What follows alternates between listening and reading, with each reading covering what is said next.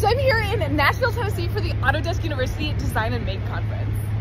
Now, aside from being a heck of a party, Autodesk University is a really fun place to learn all about updates to your favorite CAD softwares, everything from Fusion to Maya to Revit and Forma and more. The keynotes were super informative and inspiring. In the AECO keynote, Autodesk announced that the Autodesk Construction Cloud will now be a part of Forma, further combining design and construction workflows. But my favorite session was a hands-on lab called Design Like a Rocket Scientist, where I learned to use generative design and topology optimization in Fusion.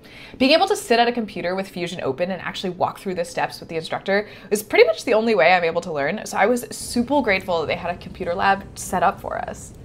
Between sessions, not only was there live music around every corner, but we had the opportunity to walk the expo hall, which was full of the coolest demos, not only from Autodesk, but also their partner companies.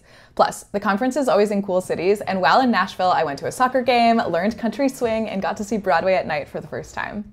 See you next year!